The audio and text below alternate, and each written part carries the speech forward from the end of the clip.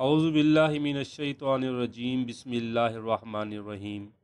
Students, आज हम जिस बुक का रिव्यू करने लगे हैं वो जॉन जे मैशोनस की बुक है और इसका 14th एडिशन है। ये पियर्सन वालों ने इसको पब्लिश किया है और सोशियोलॉजी के हवाले से आलमोस्ट इंडिया और पाकिस्तान के अंदर इस बुक पे बहुत ज़्यादा फोकस किया जाता है। मैशोनस ने सोशियोलॉजी के आलमोस्ट सब चैप्टर्स को इसमें इंक्लूड किया है और इसको पढ़ने के बाद हमारा आलमोस्ट सोशियोलॉजी का सिलेबस कवर हो जाता है। इसका हम कोर्स कंटेंट देखते हैं। इसके कोर्स कंटेंट में जो हमारे पास सबसे पहला पार्ट है उसमें है द फाउंडेशन ऑफ सोशियोलॉजी। उसमें द सोशियोलॉजिकल पर्सपेक्टिव और जो चैप्टर नंबर 2 है वो है सोशियोलॉजिकल इन्वेस्टिगेशन। पार्ट 2 की हम बात करते हैं द फाउंडेशंस ऑफ सोसाइटी। इसमें कल्चर को, सोसाइटी को, सोशलाइजेशन को, social interaction in everyday life, groups and organisations, sexuality and society and डेविएंस को डिस्कस किया गया है। And in the part 3 social inequality, the chapters which are included in social inequality are social stratification, social class in the United States, global stratification, gender stratification, race and ethnicity, aging and elderly. And in part 4 there are social institutions which are the economy and work, politics and government, families, religion, education, health and medicine.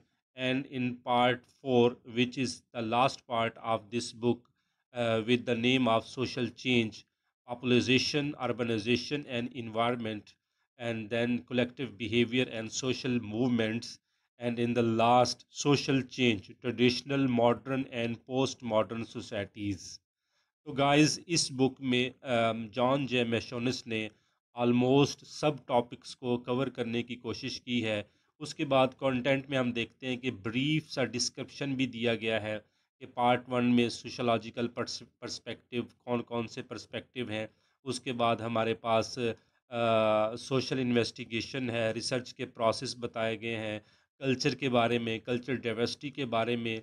उसके बाद थीरीज़ of culture को discuss किया गया है। Then society की बात करते हैं, सोसाइटी की division, Karl Marx, max weber, email डुर्कheim।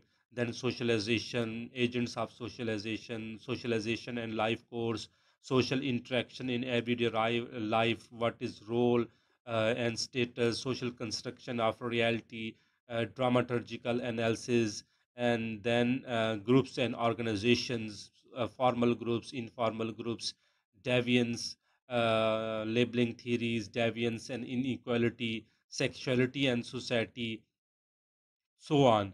इस तरह से हम देखते हैं कि बड़े अच्छे तरीके से जॉन जे मैशोनिस ने इन सब को डिस्कस किया है।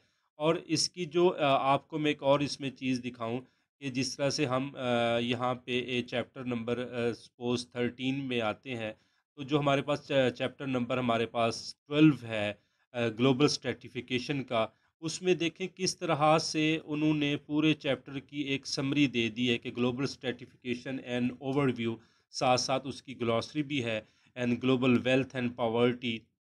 देन हमारे पास ग्लोबल स्ट्रेटिफिकेशन, पूरा का पूरा उन्होंने इसमें एक ब्रीफ सा पूरे चैप्टर की एक समरी दे दी है और साथ साथ ग्लॉसरी भी दी है। और सबसे एंड में, ग्लॉसरी से पहले, इस पूरी बुक में इस चैप्टर से, पूरे चैप्टर से रिलेटेड जितने भी एमसीक्यूज़ हैं वो भी मतलब इस चैप्टर बुक के एंड में है, तो वो भी आप उनको देख सकते हैं और एग्ज़ाम्स के हवाले से आपकी बहुत अच्छी तैयारी हो सकती है। Thank you. अल्लाह हाफिज़।